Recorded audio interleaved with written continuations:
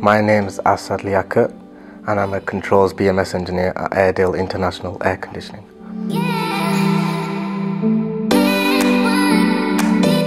My day-to-day would consist of working on current projects.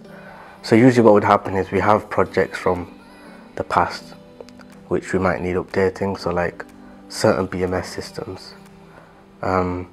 We have some down south which I'm currently working on and they need fixing. We've got people on site that are doing things, and as they're doing their thing, it gives me the opportunity to finish my side of the work.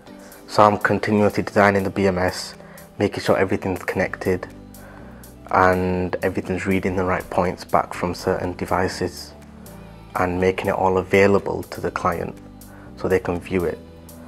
But that would be just the BMS side of things, and we also have the development side of things, which is one thing I really enjoy about my job because I get to code.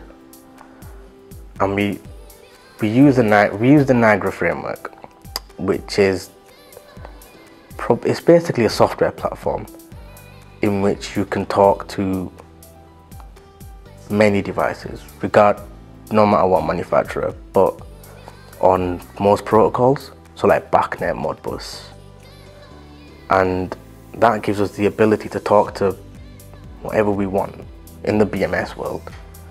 We could talk to certain devices and then we can view that back to the customer, which is kind of what you want from a BMS, from what you want from a framework of this sort of industry. You'd want that from that. So working with the Niagara framework, we get to do things more direct. So then apart from that, it would consist of working with the Corel team. Now the Corel team, what they do is do the software strategies. So how a unit may work. Airedale makes chillers, air handling units, certain cooling things. So what the software team does is takes that unit, gives it some software, and essentially what would happen is that unit would work according to that software. So the client might want to set a point of 22 degrees. So the units would work to achieve that goal.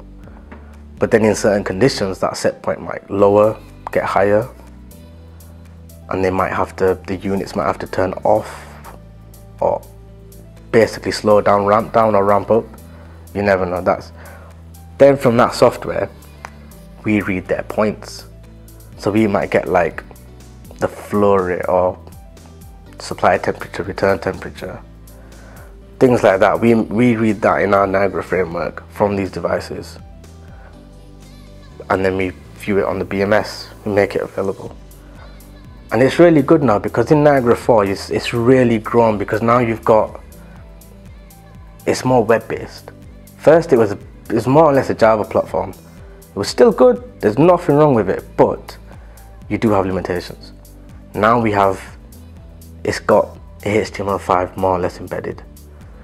Now the HTML5 is fairly big, so you have a lot of content that you can now display web-based.